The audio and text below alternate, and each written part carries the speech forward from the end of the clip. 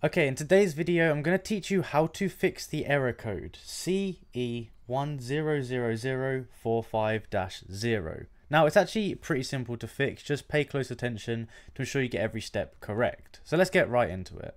So generally you get this error when you have just updated a game and essentially the database or the game database gets corrupted and it doesn't allow you to play it or anything like that. Now the thing that's also annoying about this is if you go ahead and try and delete it, it will not let you delete it, and that is another issue with the error here. So I'm going to teach you how you can go ahead and solve it for good as quickly as possible.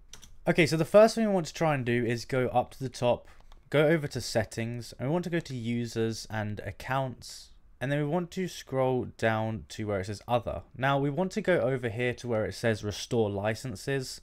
Click that and it's essentially going to, it says if you become unable to use content you downloaded from PlayStation Store, there might be a problem with the licenses for your content, so try restoring it.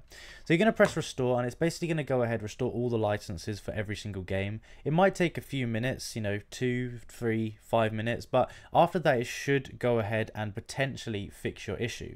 Now something else we'll want to try if that doesn't work is we might want to go ahead and log into a different user account on our PlayStation and then download the game on that user account. Now sometimes this for some reason can fix the problem, so if you have another user, go ahead and do that, and for that you'd obviously have to go to the users and accounts and you have to turn on console sharing and offline play. This basically means that you can have games on multiple profiles on the same console, so you might want to try that. Now if that doesn't work, one thing I would recommend after that is basically hard restarting your PS5. The way you can do that is turn it off, and then once you've turned it off, unplug it for a second, give it a few minutes, plug it back in and start it from fresh, and this can sometimes help.